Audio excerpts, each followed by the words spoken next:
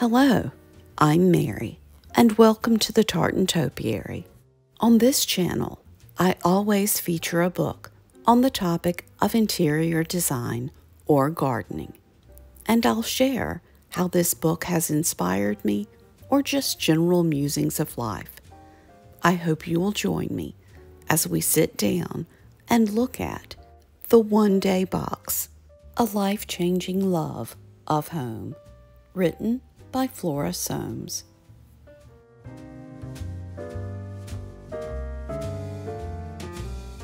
Flora Soames is not only the great-granddaughter of Sir Winston Churchill, but she is also a highly sought-after British interior designer.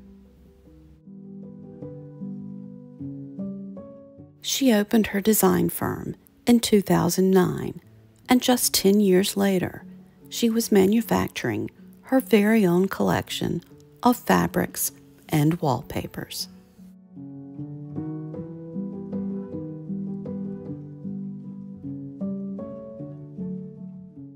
Her bright approach to design can be felt in all of her projects.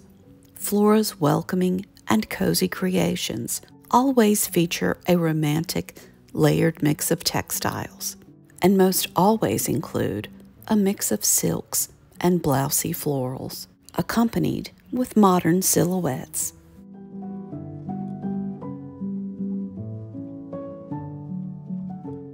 Her ability to create this look has earned her a well-deserved spot on House & Garden's Top 100 Architects and Designers list.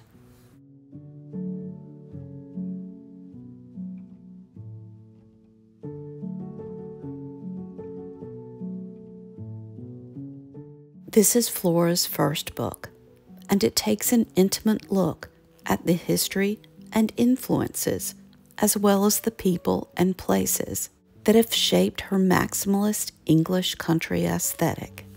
She recalls the influence that both her mother and father had on her decor style and sense of design.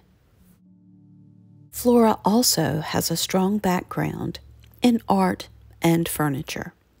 This knowledge helps to exude the traditional charm of English country homes while incorporating modern, original touches that are both comfortable and chic.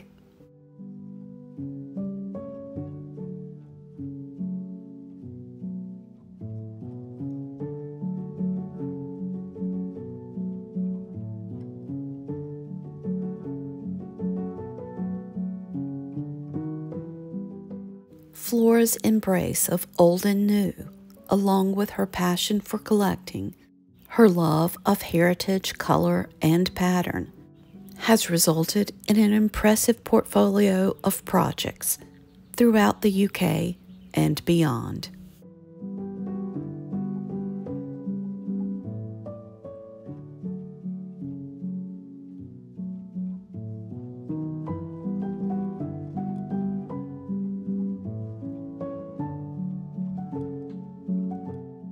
Flora explains the title of this book in the introduction, and she writes, "I have always treasured things, especially the collecting and arranging of objects that evoke a strong feeling of home.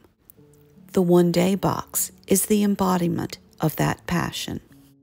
Growing up, leaving home, and later becoming an interior designer has increasingly defined how I live and the work I do.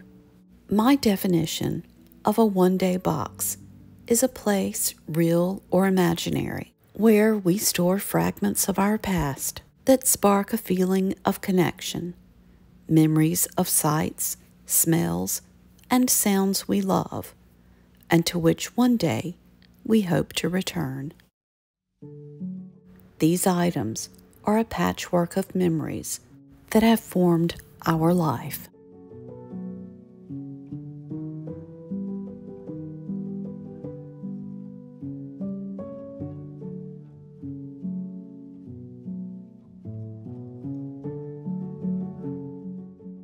Most of the inspirational photographs displayed throughout the book can be attributed to Simon Upton. As I read through the pages, I was touched by the appreciation and gratitude that Flora showed toward her family. She does have an impressive lineage, but the book really is more than that and could be relatable to anyone. It reflects a respect of the past, a love of the present, and an excitement for the future.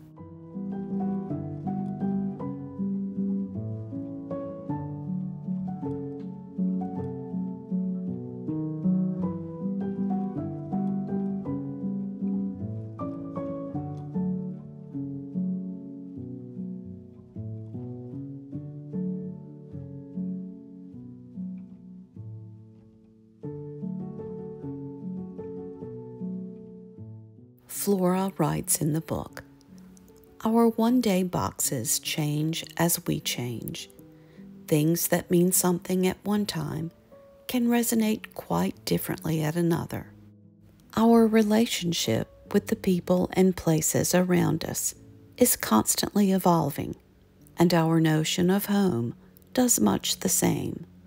But the places where I feel most at home are those where life, friends, and family, from the past and the present, take center stage. And in this book, I hope to celebrate the human experience that lies therein."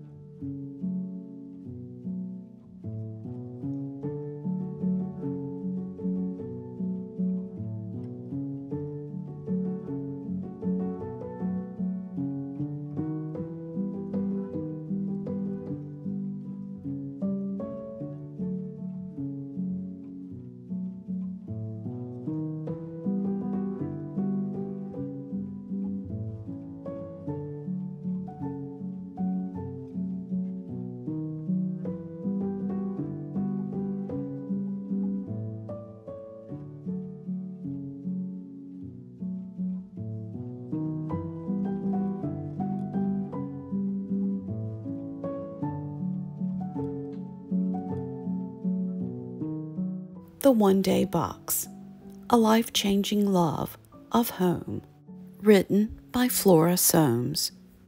This book is 256 pages. It is published by Rizzoli, and it retails for $60.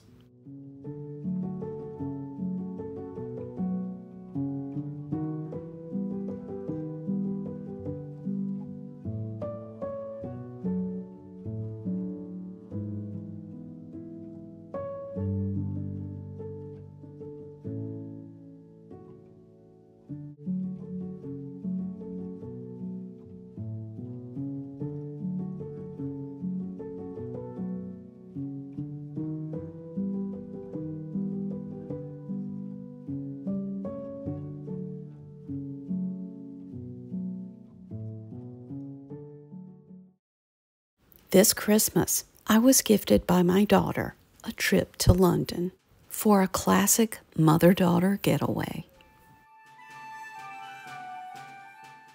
My cat was not too happy about this, and this might have been a coincidence, but I think she even tried to hide my passport. Once I found it, along with my boarding pass, for an airline called Favorite Child Airlines, which I'd never heard of, but apparently it's the best. We made it to the airport and enjoyed a slight delay, and finally boarded the plane. London, here we come.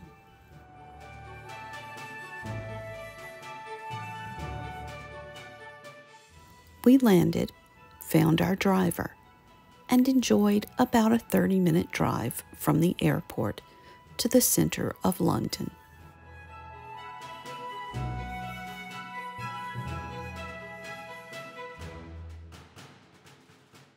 We devoted our first day in London to shopping. I know that sounds a bit shallow, but we thought if we bought anything extravagant, We could always blame it on jet lag. Our first stop was at the hotel, the Royal Horse Guards.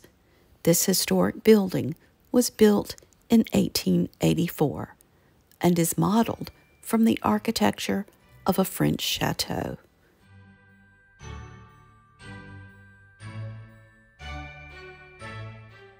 It is situated on the River Thames at the embankment. It is very close to Big Ben, the Houses of Parliament, the London Eye, and Trafalgar Square.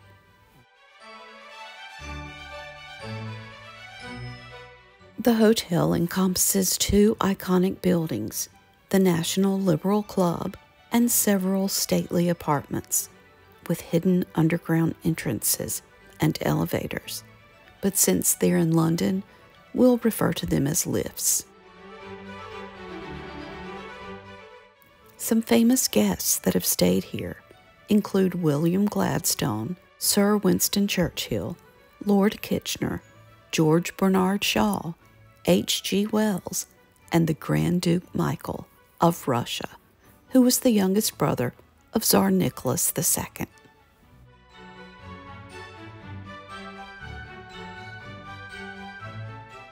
During World War II, the 5th floor was utilized by the Russian Embassy and the 6th floor by the American Embassy. The hotel was also the home of the Gladstone Library, which housed over 20,000 volumes. This library was also rumored to have underground tunnels so that the top brass during World War II could go about their business without actually appearing on the street. And trust me, my daughter and I looked for the entrance to this tunnel, but we never found it. We did manage to find our room, which was quite lovely. And before I could say, keep calm and carry on, we were out again.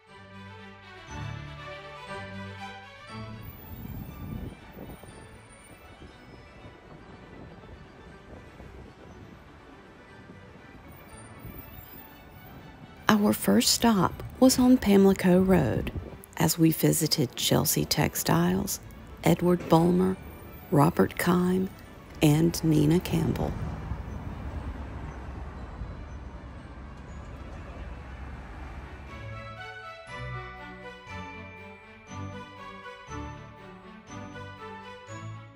We eventually made our way to Piccadilly Street, and I knew we were there when I saw this.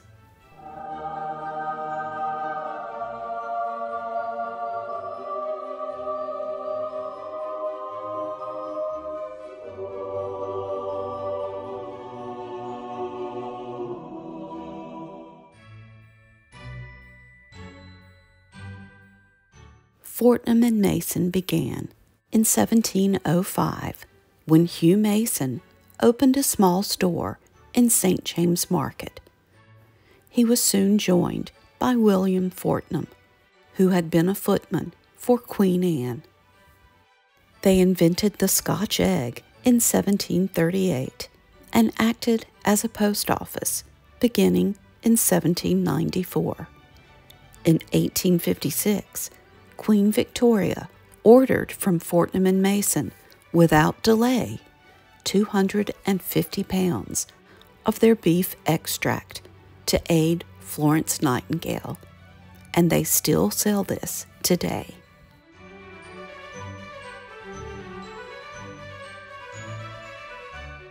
In 1902, King Edward VII tasked Fortnum and Mason to bring him the best tea in the world, and they did.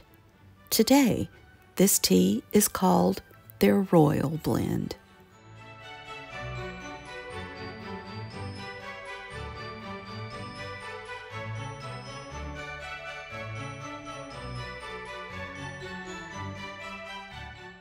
In 1911, the store sent Fortnum and Mason hampers to suffragettes who had been placed in jail and labeled the contents "Fuel to Fight."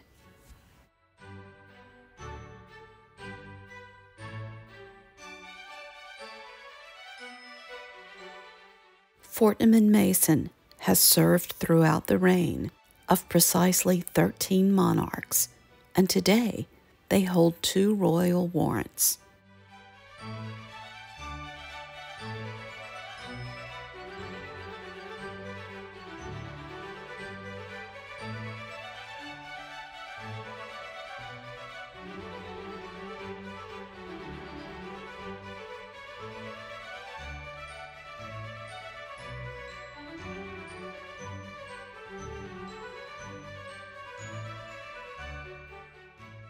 I purchased this week's book while we were in England and had 2 more shipped to my address. They got to the United States quicker than I did, and next week we will look at one of these books.